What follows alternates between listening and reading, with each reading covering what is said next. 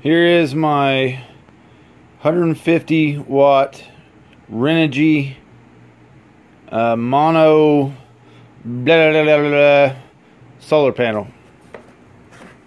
Yeah, I don't know how to say the rest of it. I could if I looked at the word again, but it's from Renogy.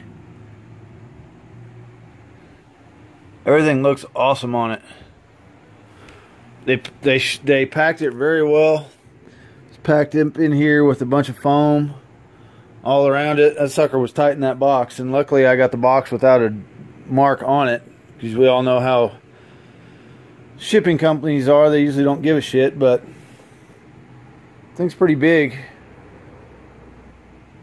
compared to my little truck. But it's not the lightest thing in the world, but I mean, it's not heavy, but it's kind of awkward because it's so wide. I don't know how wide the 100 watt panels are. I'm guessing it'd be that and then another half, so there's 4 panels. Yeah, that's right. So I'm guessing the 100 watt panel is cut off here, and that would be how big a 100 watt panel is. Probably easier to maneuver around, but since this is 150 watts, another half of the 100 one, I got this extra set here, so pretty cool.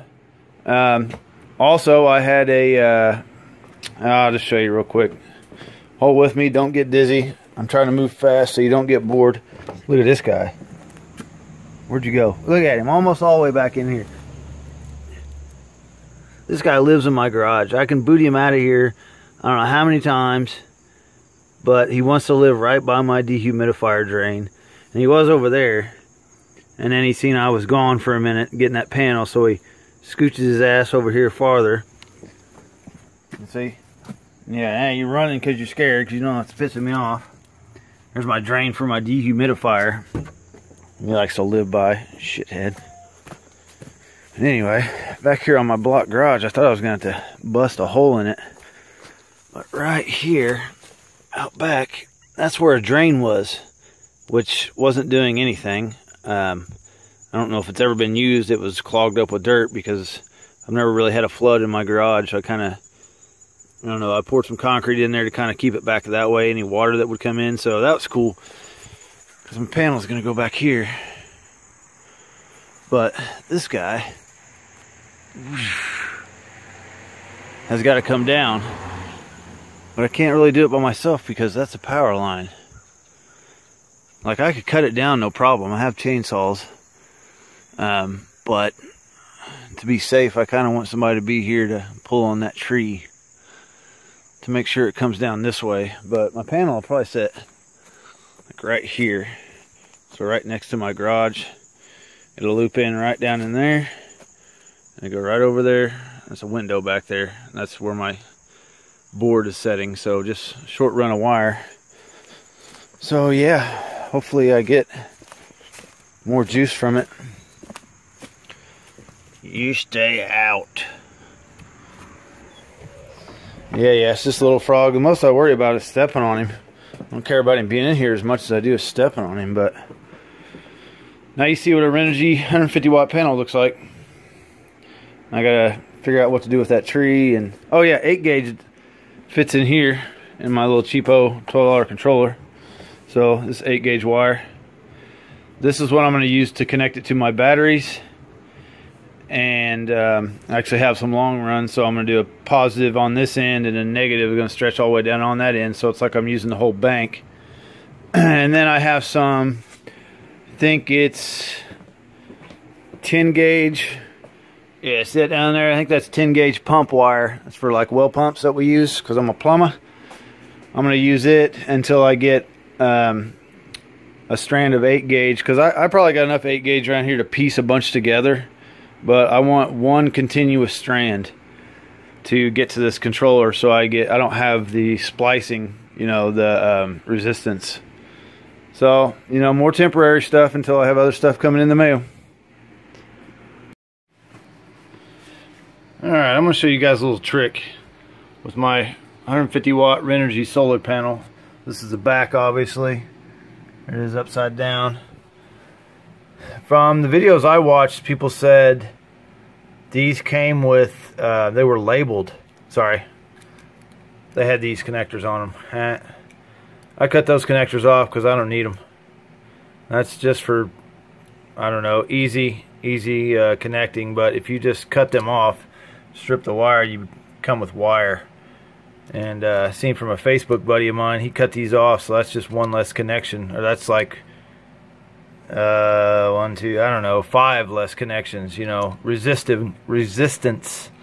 Anyway, mine did not come labeled. There was nothing on these showing positive and negative. So first I went to a YouTube video, and the YouTube video I watched showed this being the positive, which made sense to me because it had this little red ring on it here, you know, not saying anything, but it just had a red ring, and I was like, yeah, that makes sense. But then I went to Renogy's website and went to this. It was how to hook up a 100-watt starter kit. And on this 100-watt panel, I mean, mine's 150-watt. The one the guy was hooking up in the video was a 100-watt one.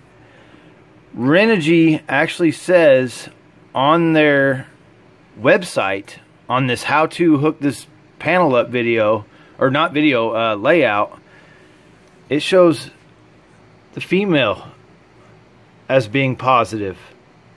And it says specifically on there, do not wire things backwards because you can damage your your charge controller, which mine was $12. Whoop-de-doo. You know, my $12 one that I'm getting ready to try out here. Sorry, I hate when people mention something and don't say it or don't show it. This is from eBay. Just a little cheapo PWM charger. But anyway, it'll damage your charge controller. And if you have the one that I want to get, or one expensive like it, the one I want is the Renogy 40 amp controller. It's about $250. That's not cool to hook up backwards. You don't want to blow that up. But so I don't know, I'll probably give Renogy a call and say something about that, because it is wrong on this panel and the one that I've seen. Now here's how I tested it. Here's how you can test it.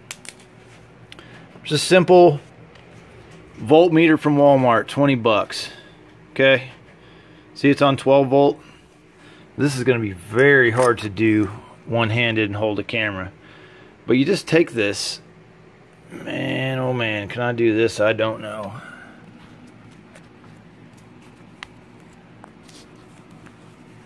Sheesh.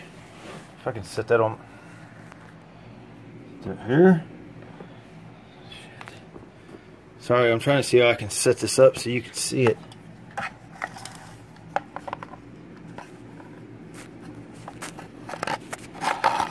There's got to be a way. Oh, crap. Okay, anyway, I'm sorry I can't show you and hold the camera. I just physically cannot do it. Touch your positive to one, touch your negative to the other. If it's correct, there will be no minus sign right here. If the polarity is backwards and you have your red on your negative and your black on your positive, if it's backwards, there'll be a minus sign. If it's correct, it'll be just like that right there. Only mine actually said like 144. Man, I didn't want to make this into a super long video. Come on. I just can't make the stretch. Come on. Almost.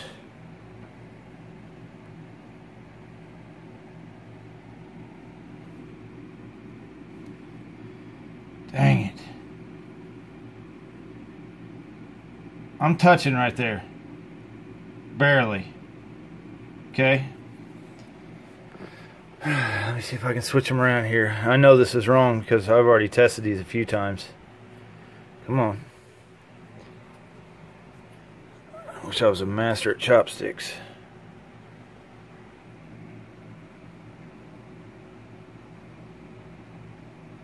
Come on. See that? See that? See that negative? It's because I got them touching backwards. This one's my positive. I had it hooked up like that. This one over here is my positive. You can do that with batteries too. You know, a simple thing. Just look at even still, it's still counting down on there. That's what my meter does. When you touch something, it kind of counts it down. Trying to go back to normal. What's a cheap $20 Walmart meter? But minus means you have them backwards. Sure, there's a way more simple way to do it, but I'm not an electrical genius. I'm just a car audio dude, so I know little tricks and tips of all whatnot. So now you know how to test your panels. Thanks a lot, Renogy, for one, not labeling, and two, saying it wrong on your website. That would have been a bad deal. It could have been if I would have hooked it up like I seen on their website.